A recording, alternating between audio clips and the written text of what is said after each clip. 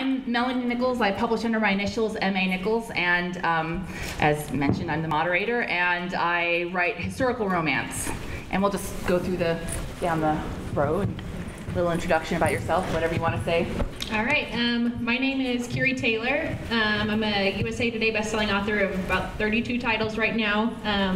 I've written just about every version of romance you can write, from my most well-known for paranormal romance. I've also done sci-fi romance, contemporary, young adult. So yeah, I've done a lot of different kinds of romance. So. Hello, I'm Shannen Camp. I all of a sudden forgot everything in my whole entire brain. I write young adult and new adult fiction, like paranormal romance. I write dystopian. I like to write about gaming a lot.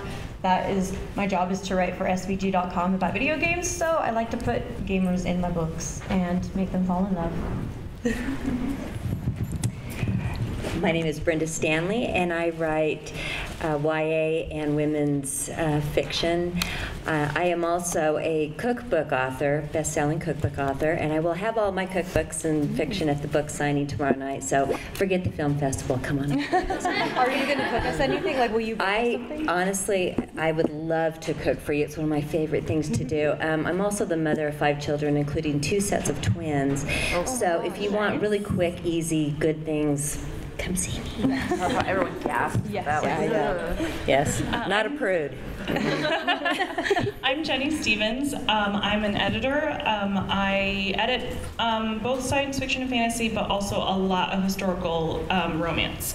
So I edit a lot of Regency, a lot of Victorian, and I know a lot about how to do the little hand touches is like as good as sex, okay? So that's what my experience. Okay. Well, to kick it off, let's just start by talking about what are the basic elements of good romance. Like, what makes a good romantic story? Are there basic plot points that they need to hit in order to be able to make a satisfying romance, just in general?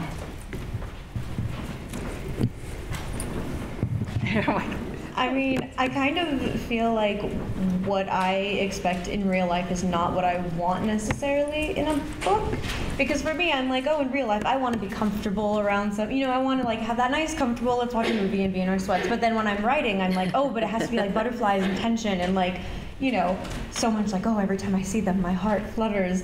But in real life, I'm like, I don't want my heart to flutter. I just want to watch Netflix in my sweats. So I think like maybe in my books, I tend to lean more towards that like tension between the characters. I think that word is a good word. I think tension is something that, I think when you think back to when you were young and those first feelings of love and what you think is love is what you want. Even now, I mean, even now that I'm a grandma, I think about those things back then, and I look at my granddaughter that's 11, and I think she looks at these boys and all that. That's what you're thinking about, is that first love, and I think that's a lot of it, is that tension is because you don't know what's going to happen, and you don't know what you're going to think, and so I think that has a lot to do with that. It is, it's exciting. I feel like as far as plot points go, you always want to start with like a really good meeting. They call it a meet cute in some places, but just, and it could be that your characters already know each other, but you need to establish their rapport really early on. And I always find it's best, I struggle with the miscommunication trope. Please don't do that. When something can be so easily fixed with one conversation, it can really frustrate your reader. So I prefer conflicts where they kind of have to work together to solve a problem, and that brings them closer together. And whatever your conflict is, whatever is keeping them apart should be resolved by the end, and that's kind of how you get your neat, wrapped up story that doesn't happen like that in real life. But when you're reading a book, you really want that closure of their relationship, of they're going to be, they'll have struggles in the future, but I know they're going to be okay. And you want to end on that kind of optimistic note.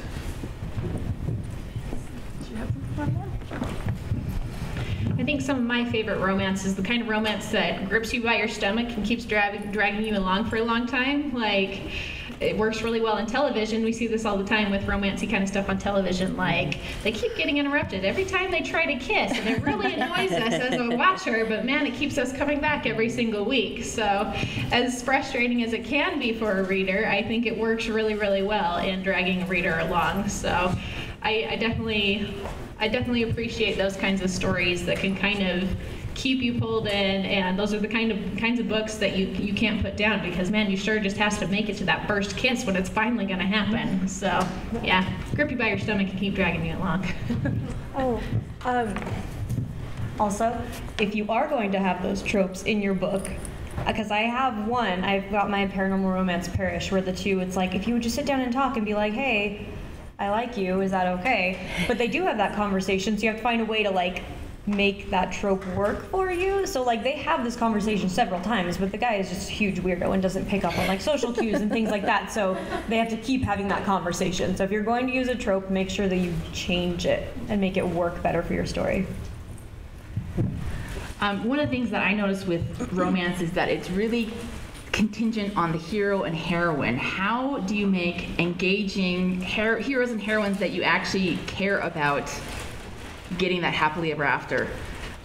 Because honestly, I know as a reader, my love of a romance is usually hung on that. If I don't care about whether or not they get together, I what's the point? Mm-hmm. So how do you write engaging heroes and heroines that suck the readers in? Pass it on down.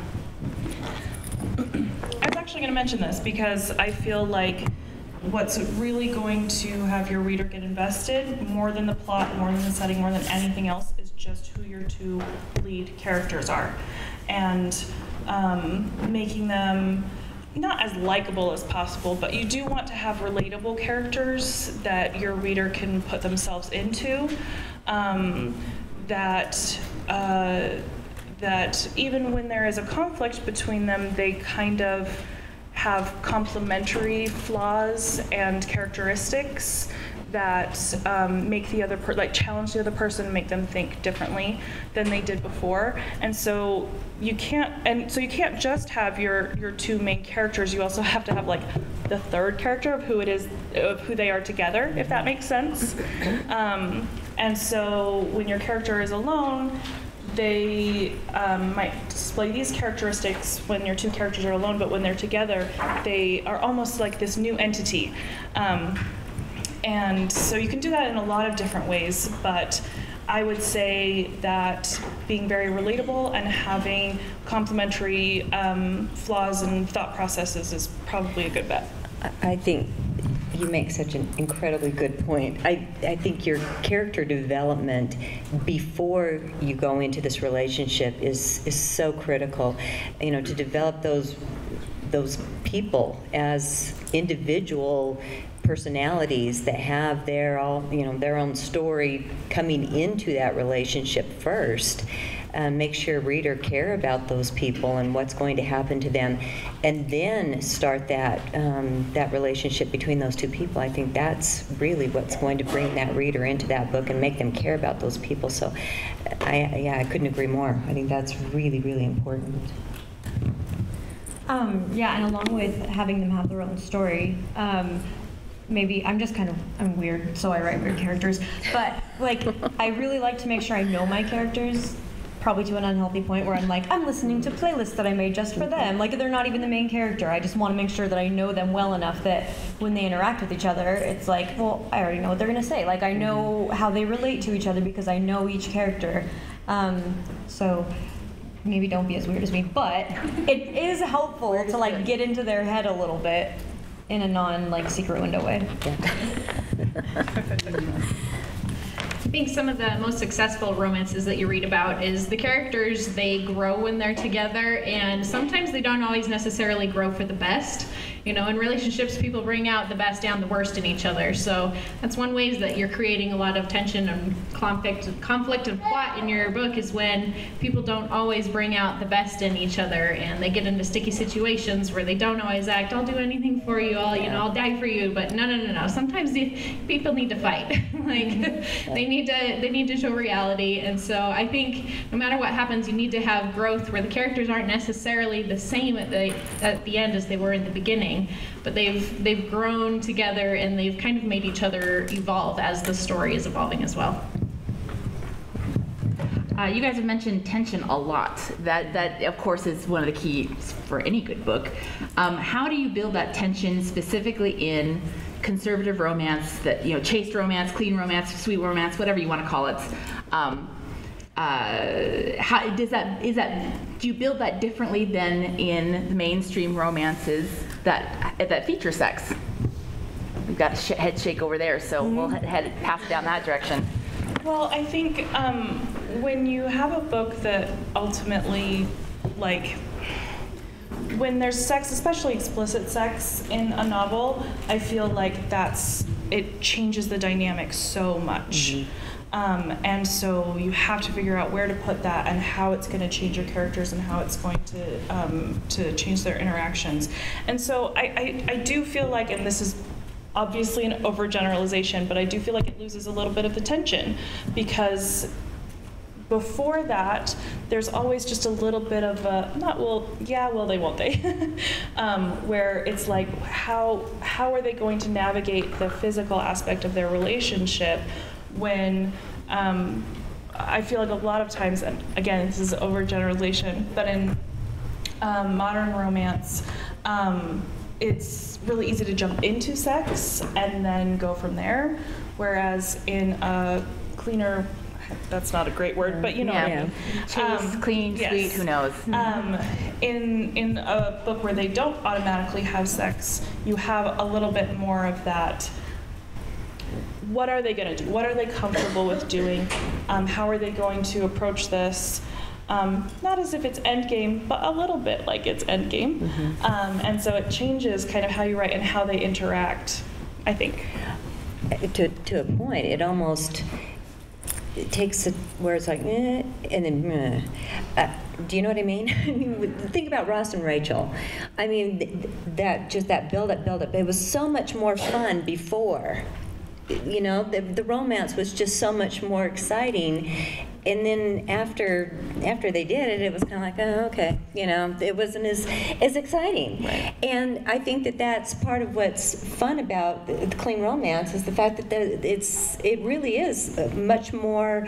There is more tension to it, because it just seems like it's just building, and I think that's why I enjoy it. It's more challenging. I think it's actually a lot more challenging to write YA and cleaner romance, because it is challenging to find those ways to bring that in a way that's not going to be just flat out there. So I actually quite enjoy that part of it. So in my paranormal romance, I haven't actually said whether, because the characters are together now, spoiler alert, it's okay, there's a lot of them. But I haven't actually said if they've slept together or not, and I don't even intend to, because I feel like with the tension in their relationship, it's not even so much, I mean, it is very physical, but it's not even so much like, oh, have they slept together? It's like putting them in these different situations and then seeing how they, as a couple or as a romantic couple, interact in those situations. I mean, usually those situations involve ghosts and things, but you know, like, I feel like that's where a lot of the tension in their relationship comes from, is they're put into all these different scenarios and these different situations, and it's kind of like, okay, how are they going to interact now that they're a couple compared to when they weren't before, more than like where they are physically in their relationship, I guess. So this is where you definitely need to make sure you know your characters very well, and you need to make sure that your plot is very strong, because if you have like an erotica novel, you know what you're to expect out of that, right?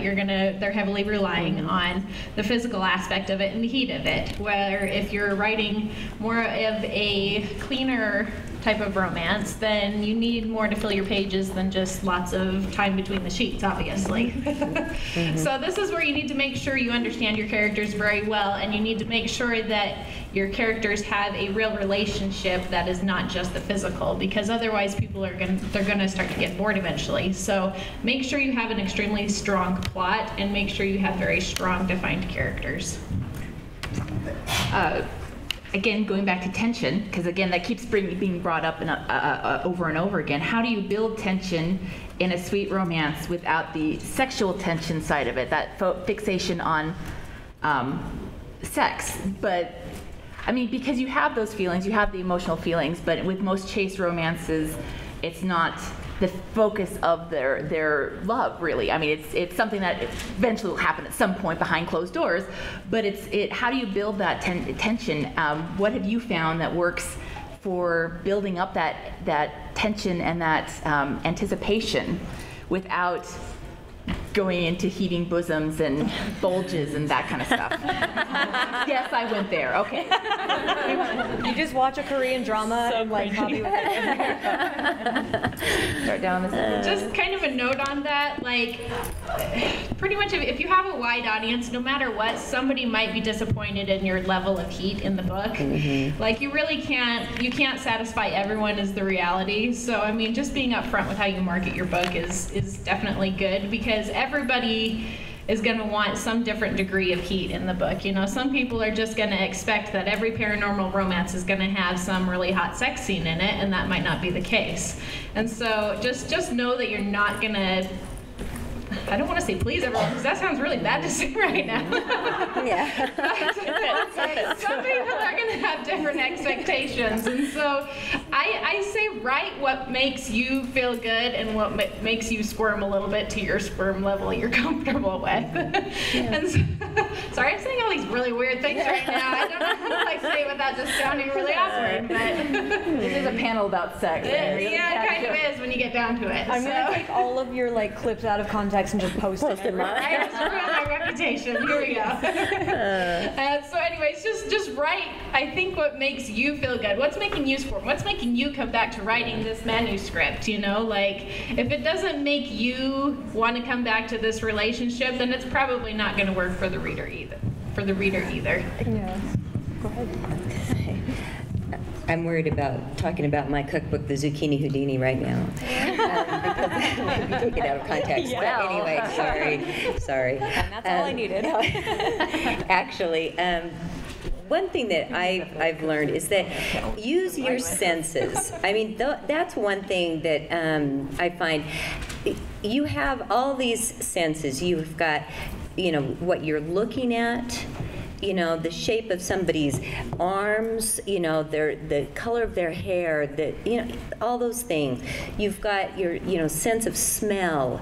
You have your touch, you know, and it doesn't have to be, you know, so much sensual touch, but just the light touch of, you know, accidentally touching somebody when they reach for something, or, you know, there's all those things that come from just the senses of how you know, when you look and somebody catches your eye or whatever, there's all those things that you can take and write about and expound upon that can be used in a non, you know, sensual way that can be sensual. And I think that that's one thing that, you know, in my novels, and I write, I mean, like I said, young adult.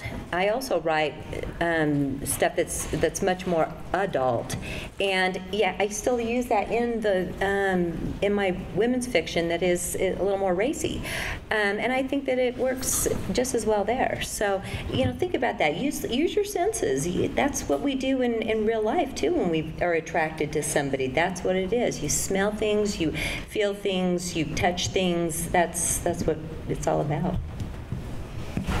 So when you're talking about tension and you're taking away the sexual tension, I feel like what you're left with is the emotional tension. And if the emotional tension's not there, the physical tension is not going to matter. Like, it's, you know, it's one thing to see like two attractive people kissing each other, and it's another to really be in their heads and be in that moment with them. That sounds really weird, but there you go. But I like what you were saying about senses, because I feel like your senses act differently when you're in a romantic moment than when you're not. So most of the time I feel like our attention is kind of here.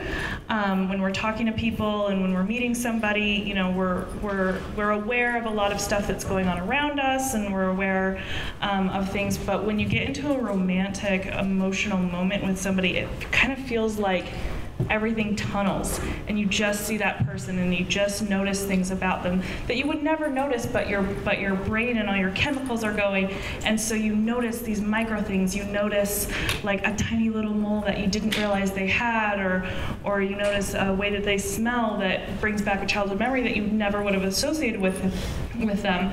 So there it is. Did you hear it? That's my singing thing. I missed a note because I'm nervous. And so I feel like when you're in that moment with somebody, it's just such a different feeling. So I feel like when you're writing, going in and out of those moments can build that emotional tension. I also think like focusing on things that were exciting to you when you very first start a relationship, or even before that, when you just like somebody. I feel like focusing on those things can really help, because little things like, oh, we're all going to the movies and I get to sit like next to them in the car as we drive there. Like, that's exciting when you are first meeting someone, or you first, you know, start to like somebody. And if you write it correctly and really focus on that feeling of excitement, it can be enough, especially right off the bat, you know? Oh, sorry. Oh, sorry. That just reminded me. So I was a huge Twilight fangirl about 10 years ago. Nobody judge me. I'm judging.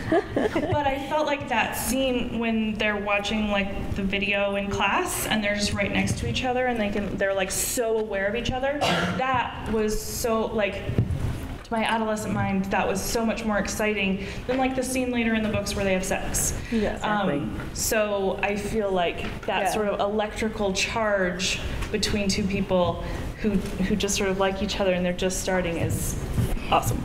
And places, you know, where you are. Think about where you are. The light, you know, is it hazy? Is it, you know, where you are? Be aware of where you are. Write things, you know, as you're here at this conference and you have some downtime, just sit there and write about what you're seeing, where you are. Focus on those things, and you might use it someday in something. You know, write about where you are, what you're doing. Always be aware of those things, and it may come to you later. Since you brought up Stephenie Meyer, that actually it makes me think about how do we handle sex and relationships in modern society, because modern society mostly expects sex as part of a relationship. And, you know, Stephenie Meyer handled it by spending a lot of time talking about why they're not having sex. Right. Yeah. And to the point where, I mean, I read Twilight and I got really tired of it. It felt like it wasn't a clean book at the point, because it gets so fixated on sex. How do you handle sex in modern settings? And, you know, do you need to address it, or can you just ignore it? I know you mentioned that you just kind of don't mention it, but I mean, but I have another one where I do talk about it. Okay, well then I'm curious. How do you handle it? We're just gonna handle it right over to you, because I'm curious about this. So the paranormal romance one where I don't like mention if they have or not is because I don't know. It's like a new adult, and so if they were going to, and I was going to talk about it, it would probably need to be a little more explicit. But in a book a book series I have where they do sleep together, it's actually an LDS fiction series. That sounds weird to be like, oh, my like more adult one, they don't sleep together. At least I'm not going to say. But this LDS one, they sleep together. But because it's written for an LDS audience, it's like just kind of assumed that until this character gets married, they're probably not going to sleep with anyone, and she gets in a relationship with someone who's not, and so she kind of just brings that up, and it is like a point in there. But then she does eventually end up getting married, and I was really nervous. I was like, I don't want, because it's still an LDS audience, and they're not, you know, they're gonna be like, oh, some people are gonna be like, well, where is that scene? Like, they're supposed to sleep together, and other people are like, you can't write about that, it's LDS fiction. My mother-in-law. So, she gets mad if people are kissing in my books. I'm like, well, don't read Parrish, because you're not gonna like that. But, yeah, so I kind of approached it from a realistic point of view of two virgins who have no idea what they're doing, where it's just like, okay, this is probably gonna be a little awkward. That's okay, and I do skip over the actual, scene.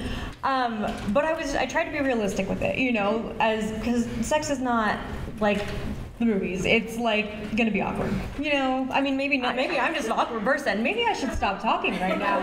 I don't know. I'm the virgin on the panel, so there you go. But I mean, you throw two virgins together, it's like, what's gonna happen? No one knows what they're doing. I'm really gonna just leave right now. Anyways, it's okay. I do skip over the actual scene. I'm so embarrassed right now. But I talk about it and I address it, and I address the fact that it, is kind of awkward if both of you have waited because you're both like, okay, well, what do we expect? So I just came right out and addressed it. But yeah, I'm gonna stop talking. Don't give me the mic again. So she hands it to me. I'm gonna head down there because I think each book is going to have its own needs. I've written a whole bunch of different series, and with each one, I mean, they all have romance, they all have a relationship, but each one has kind of had a different need. And honestly, the longer I've written, the less I explain of why they're not having these explicit on-page scenes or at all until certain points in their relationship.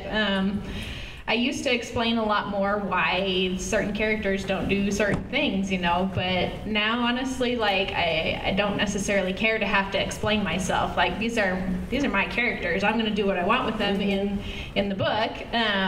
And I think that some readers are looking for books that don't have a lot of explicit stuff in them, like, I don't know, I mean, I'm sure a lot of us are LDS, and some of us, are in book clubs or whatnot, and like, I don't even know what books to suggest anymore these days. Like, it's really, really difficult, and so I think that some readers are just okay with it. And yes, I have gotten some bad reviews before saying, why weren't they ever doing it? This was kind of weird. Why didn't they just jump into bed and get some of these things over with? But I would say that's not the majority of readers that are wanting and expecting that necessarily. I think it's a breath of fresh air to some readers that not everything is that way, that it has to be so explicit. So I hope that made sense. Mm-hmm. Anyone down this direction? I said don't give me the mic. I have one more thing to say. Okay. It's not going to be as awkward this time. It kind of is like how you're saying your characters and you can do what you want with them. Because none of my characters, I've got 13 books out right now, and none of my characters curse. I think one of them said hell once. In like one book. I know. And it wasn't even as a curse word. She was actually talking about hell. But like, none of them curse, and only one series that I have has LDS people in it. The rest, they're not LDS. And so it could seem really weird, like, well, why aren't they cursing if they're not LDS? Like, that seems odd. But I change. It's like when you aren't sure how to use a word properly in a sentence, so you just rearrange the whole sentence to like avoid that word and not have to use it. That's kind of what I do with like, okay, well, how would this character react if they were probably going to curse in this situation? Well, then maybe I'll just have them, like say something completely different, maybe something ridiculous, like they'll make some weird analogy or something, but like rearranging what your character would do and setting up that expectation from your audience. I feel like with cursing is kind of the same with sex. It's like, okay, we don't have to talk about it, even if you're like, probably if I saw this character and like, dropped a brick on their foot, they would curse, but it kind of sets up the expectation for what to expect in the book. Did I redeem myself from that really awkward? I think you need to write what you feel good about. I think that's very important. You need to write, don't write what you think other people are going to want. I think that's really important. Write what you enjoy. For a long time, there was this, formula writing, trying to write to make, because people wanted to write to make money or whatever. And yeah, sure, you want to quit your day job and go, become a full-time writer or whatever, and everybody's got that wonderful dream. But write what you're passionate about. Write what makes you happy. Write what you like to read. And I think that the majority of you are in this room right now because the books that you like to read are probably the ones that don't have blatant sex all over the place. And so obviously you're here because you like to read stories that are, you know, romance stories that don't have all of that. So there are other people in the room that probably like to read that as well. And so write what you enjoy reading. That's what I do. I write what I enjoy reading. So stick with what makes you happy, and don't write just because you think somebody else is going to pay for it. And I think that that's a good way to make yourself happy eventually. Yes, I do write a lot of stuff because I need to make a living, but that's, you know, that's fine. Also write what you really enjoy, and that's what I stick with my novels. I can't speak too much to modern stuff because I mainly do historical, and in historical books, I mean, obviously there was still sex, but it had a much different role in the society. And so, but like even Jane Austen, there were characters in her books that had sex and got pregnant, and they played a different role than they would now, but it was definitely still there, and it was something that she had to address because it was something that happened. And so I feel like in modern books, you actually can let your characters have sex. Like, I think it's totally fine, but if you don't want an explicit scene, there are so many ways to write around that. You can write, you know, just kind of say, and they were going to spend the night together, and then skip to the next morning, or they could be talking about it after the fact, and maybe like talking about some of the ramifications of it. Maybe one person thought that it wasn't as special as the other person did, or something like that. You can have the impact there without necessarily showing the very crude term of pink parts.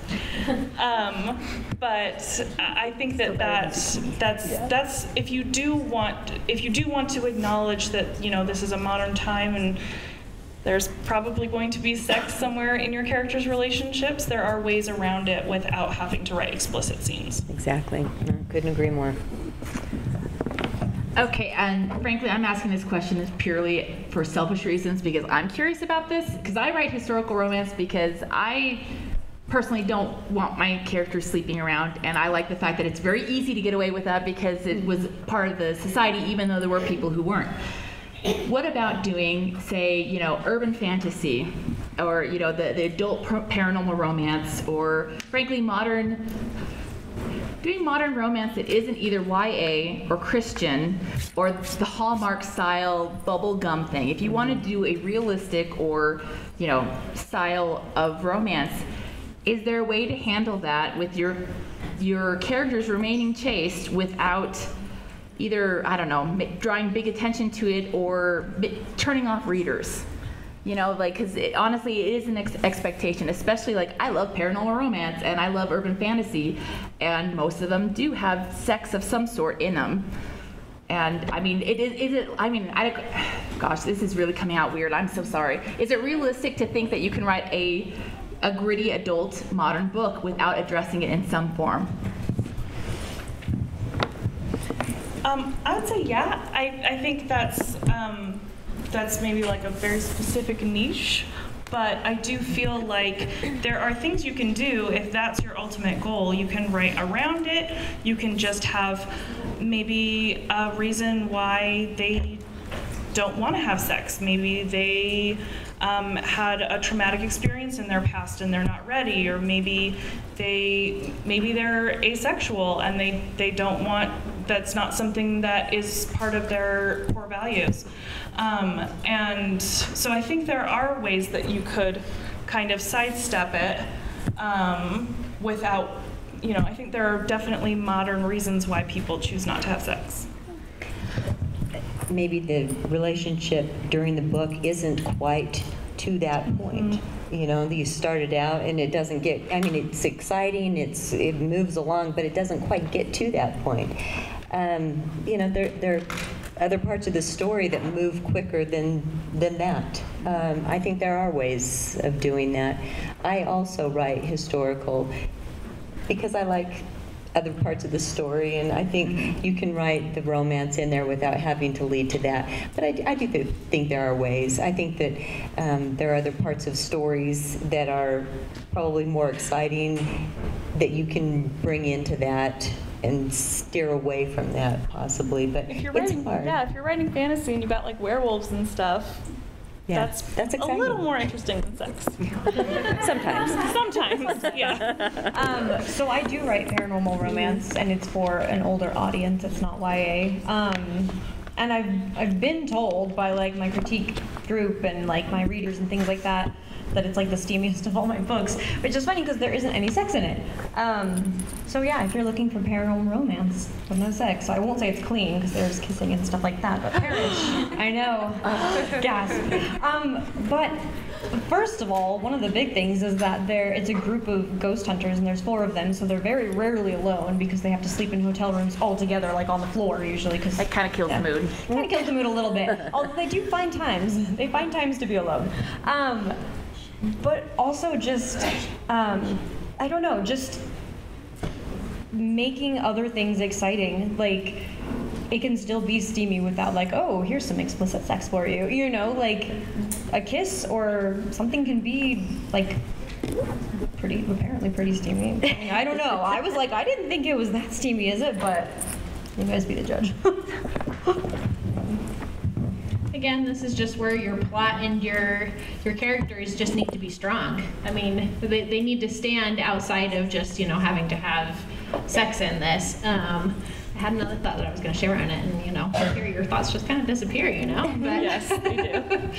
But I think it's absolutely possible. I mean, readers like variety. I mean, eventually they get kind of sick of reading the same thing over and over and over and having the same expectations. So kind of shaking up their expectations of what they'd expect in a certain genre, that's not necessarily a bad thing.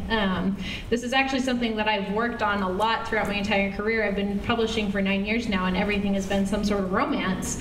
But I never wanted to write erotica. I never wanted to write all this explicit stuff in it, but that's kind of what heavily dominated the genres that I wanted to write in. And so there certainly was some bad reviews in the beginnings that this wasn't what they expected. It's not what they were hoping to get out of it, that they wanted a little bit more adult stuff. But this is something that I've worked on really hard over the years I've established this as my brand. I call myself all the time, and this is something my assistant throws out there all the time when we're working on marketing stuff, is I'm a PG-13 author.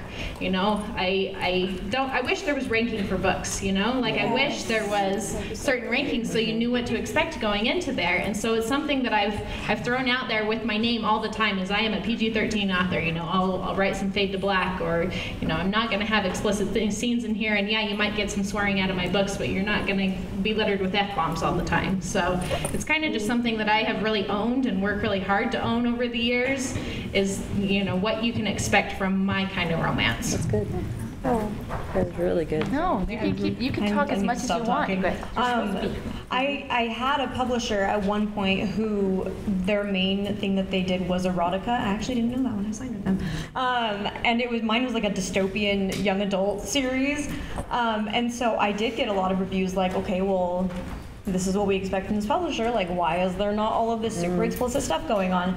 But I feel like not a lot, not always, but sometimes if you've built the tension really well and you're focusing really well on those more innocent moments, it can almost cheapen. I don't know. I don't want to say this is always the case in people who write like really explicit stuff, but sometimes if you don't focus enough on the preliminary, like, oh, they touched my hand, it's so exciting, I'm sitting next to them in the car, then it can almost cheapen the relationship if you just jump straight into that and make everything so explicit. Then it's like, okay, well now what? Like, we don't have a base relationship, we just have this.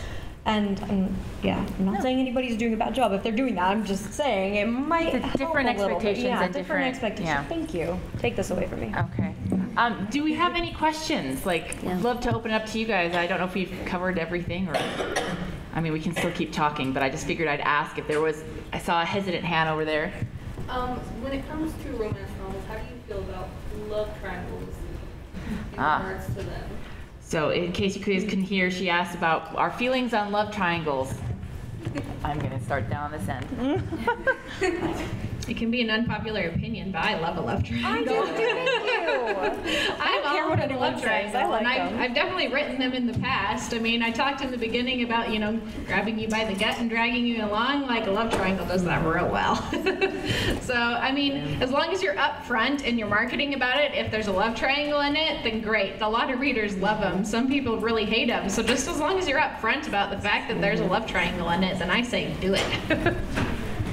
Anything in it down there? Yeah. I feel like this is kind of like the whole let's all hate Twilight thing too, but I like love triangles too. I think that if they're done right, they can work really well. Like, I think they got the bad reputation they did because they were being maybe overused and not done well. Yes. Trope without twist. Yes, exactly. So if you're going to do it, like, just make something different about it, or at least make sure it's really working well. I agree. Yeah, No, I agree. oh, yes, I'm done. Another question. Go for it. Do Sorry. you approach the romance any differently if it is if it's not the main plot of the book, it's just an element of the book? How is the romance? I'll repeat this for everyone back there. Is do you treat romance different if it's the main plot versus the subplot? Yeah. Yeah. Yes. Well, like, so in my Yeah. paranormal romance, it's, you know, she's always very super aware of the love interest, you know, and she's always very aware of where he is. Whereas in my dystopian YA book, it's like, she's trying to save the world, but every once in a while, she's like, oh, look at that cute face he's got. I mean, it's more, it's better than that, but yes. That's why I write, I don't talk. I was going to say, my books are mystery thrillers, so romance is really a subplot in all of my novels, and so yes, I do treat them differently, and they are kind of the fun part of the book, and so the sex and all that really isn't there much because it's really the side plot of them, and it's important because it really adds to the whole suspense and the thrill of why these characters are, you know, doing what they're doing. But yeah, it's still very, very important and adds to it, but it is definitely a subplot. When you're writing just plain romance, the romance is the plot. And so pretty much every scene you write can be about developing that romance. And some of the things that would be a regular plot, maybe there's a spy plot or something else, those are the subplots. And so those scenes need to develop the romance, whereas when the romance is the subplot, the romance also needs to support and further the regular plot. So it's just, I think it's just a matter of how many words you can devote to it, and how you can, if you have an entire romance novel inside of another novel, and it kind of detracts from the main novel, you're going to end up with your readers feeling really like jumbled and confused. So as long as your subplots are supporting your main plot, then I think you're good. Have anything to add? Ditto. Hey, I'm sorry, I saw a hand over there. So you guys kind of touched upon this already, but when trying to write a successful novel that really stands out, that's romance, what are some good tropes or cliches to avoid so it doesn't become redundant? Okay, which tropes should we avoid to make a good book? Secret baby. Oh, a secret baby. I mean, again, I feel like if you take a trope and you make it different, I guess then it's not a trope anymore. But I wouldn't even say stay clear of tropes because they're going to make your book predictable. But if you pick a trope that you really like and then make it different and make it work for your book, I guess. Just try to avoid them, period. You know, I mean, try to be original and be creative and just write what comes to you. I think tropes can be really useful, but they become very flat when you don't have the characters to support them. So I feel like if your characters are really dynamic and they have good relationships, you can kind of get away with some things that you might not be able to if your characters are flat and boring.